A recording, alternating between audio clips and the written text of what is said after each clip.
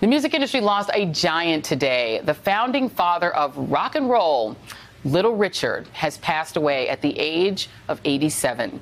Little Richard was a pioneer in rock music, known for his bold onstage persona and for his hit songs Long Tall Sally, Good Golly Miss Molly, and Send Me Some Lovin' in the 1950s.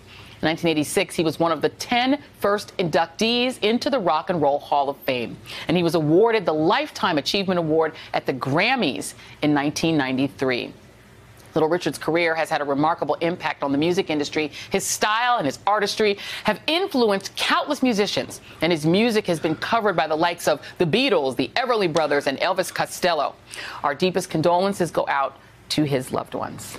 Hey, thanks for checking out our YouTube channel. Subscribe by clicking on that button down there for more AM Joy and the rest of MSNBC. And click on any of the videos right here to watch the latest interviews and highlights. And you can get more videos from MSNBC for free every day with our newsletters. Just visit msnbc.com/newsletters to sign up now.